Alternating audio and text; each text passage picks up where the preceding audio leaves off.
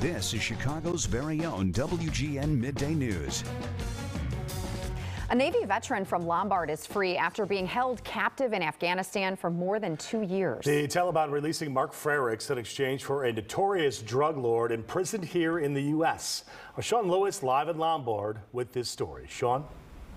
Yeah, you can imagine the amount of relief here in Lombard after this 2.5-year saga to have Mark Frericks released. Outside of his sister's home here in Lombard today, there is an American flag, a POW MIA flag, as well as a poster of Mark still hanging outside. Mark Frericks, as you mentioned, Pat, is a Navy veteran and was serving for more than a decade as a civilian contractor in Afghanistan when he was kidnapped in January 2020, some 2.5 years ago, and held by the Taliban ever since.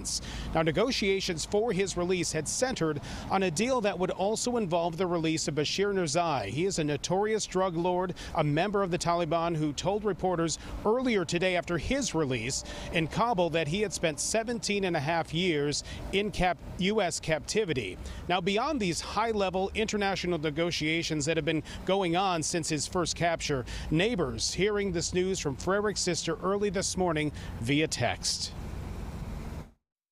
We're so happy for them. I mean, I know she's been trying to get him back and working with the people in D.C. and just trying to get the word out there about Mark, and we're just so happy that he's finally coming home. Now, a number of statements coming out regarding the release, including this from Secretary of State Antony Blinken, whose team negotiated this prisoner swap. Quote, Mark's return to his loved ones is the result of intense engagement with the Taliban.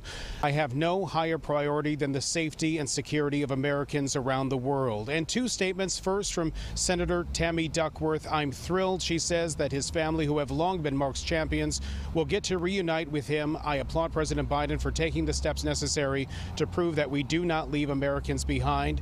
And Senator Dick Durbin saying this in part, I am deeply heartened by Mark's long overdue release. The tragic and cruel use of him as a hostage has finally come to an end.